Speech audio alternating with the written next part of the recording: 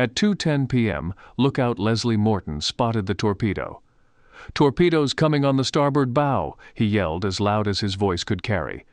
But his response was only heard from Thomas Quinn in the crow's nest. "Good God, Frank," he said to his friend Seaman Hennessy. "Here's a torpedo." Hennessy saw it for himself and called the bridge. "Torpedo! Starboard side!" Second Officer Hefford, having relayed the message by phone, shouted to Captain Turner, "There is a torpedo coming, sir." Before he could take action, the passengers on deck, realizing they had been attacked without warning, braced themselves.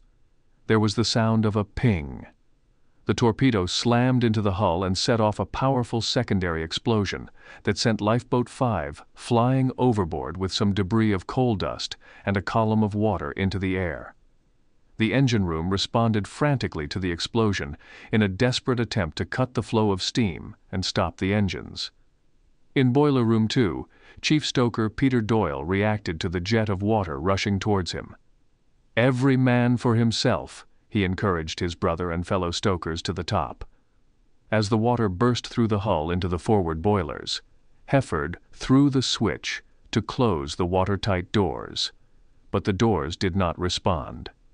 The ship's electricity had weakened, and the steam lines had ruptured before Chief Engineer Bryce could take further orders from the bridge. Quartermaster Johnston had taken a gamble by turning the helm hard over to starboard towards Ireland. Captain Turner hoped that beaching Lusitania would save her, but he didn't know that with the ship's hydraulics having failed from the blast, it was overcorrecting to port on a slowly steeping list. Now the ship was even more difficult to turn. Hefford assessed the situation and feared for the worse. Under Turner's orders, he went down to make sure the watertight doors were closed. This, officially, would be the last time anyone ever saw him. To most of Lusitania's passengers still inside, the explosion was a loud shudder of doubt and misfortune.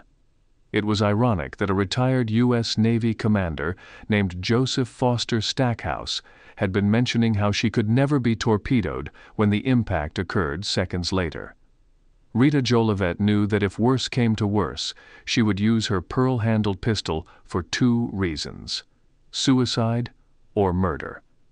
Michael Papadopoulos's premonition from the previous night had come true, and very soon he would be fighting for his life. Avis Dolphin, sitting in the second-class dining room, watched everything on the tables, dishes, glassware, utensils, spill from the list before she rushed out with her nurses. Aside from a few screams, the dining room was absolutely calm. Elsie Hook felt the ship lurch as she made her way down the stairs to the third-class dining room. She went back outside as Alia, watching her from the stairs and feeling the explosion with dread, did the same.